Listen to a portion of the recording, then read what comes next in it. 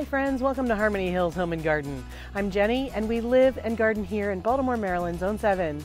Today's project is really quick, really easy. I think anyone can do this project. We're going to be potting up some small 8-inch pots with some annuals, just one plant per pot. Easy peasy, let's get it done. If you've been around Harmony Hills Home and Garden very long, you may remember that we have these 8-inch black plastic pots that I put annuals in, and I hang on brackets on the fence gates in the front yard and in the backyard.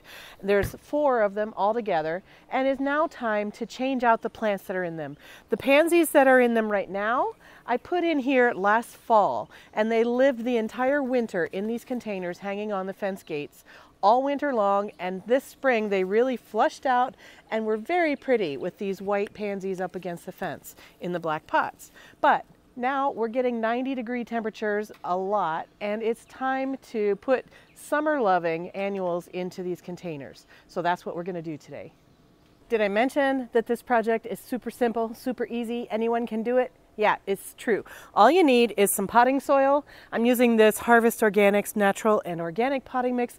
You can use Miracle-Gro potting mix. You can use any brand that you find at the garden center. You can use a mix of peat moss. I know not everybody likes peat moss.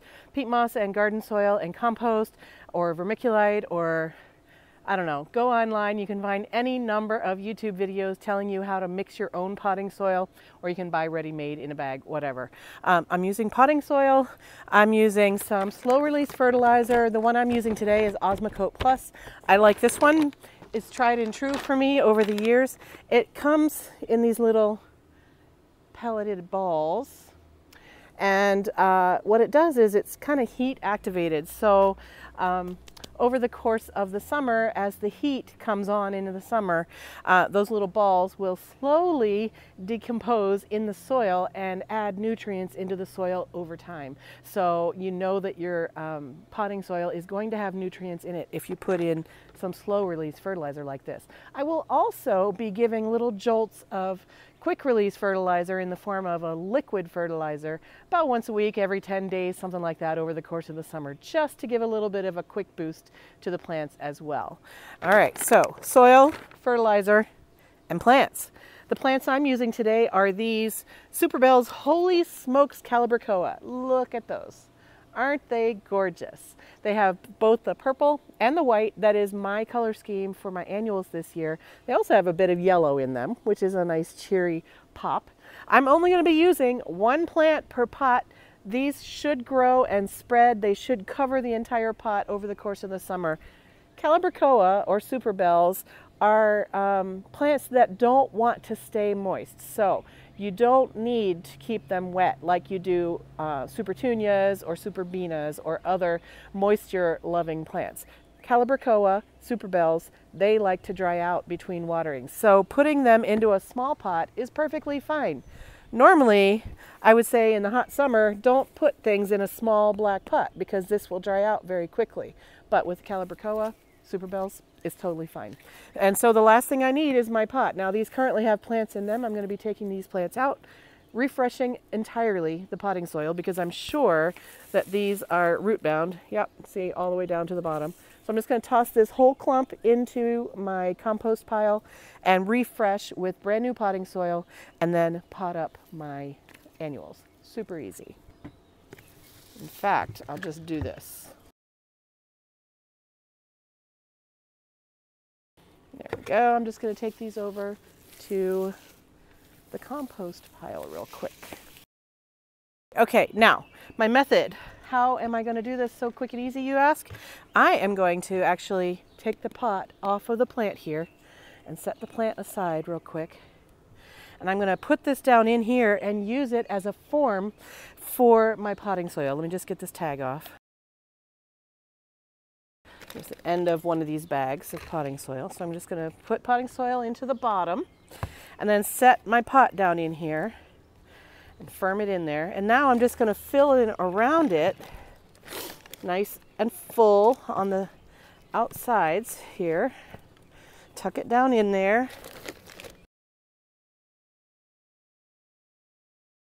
All right. right, I'm going to firm it in there, nice and firm, and then just twist this, spin it and twist it and pull it out. And I'm left with a perfect hole to receive the root ball. Now I'm going to add in my fertilizer here. And now I can just plop this down in there and it's done. Ta-da! So easy. So I'm just going to do this 3 more times.